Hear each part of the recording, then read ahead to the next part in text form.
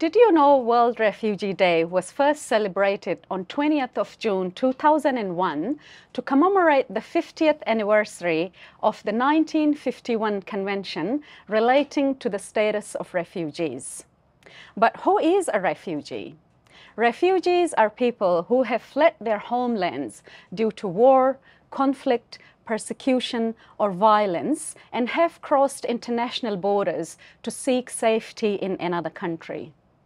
According to UNHCR, there are around 90 million people around the world who have been forcibly displaced from their homes, and around 32 million of them are refugees. Today, on World Refugee Day, my invitation to the community is to celebrate all refugees and help them find fairness, safety, and freedom in this country. If you are a refugee, my invitation to you is to celebrate you and your journey of finding a new home. So how can you show your support to refugees this day and any other day of the year?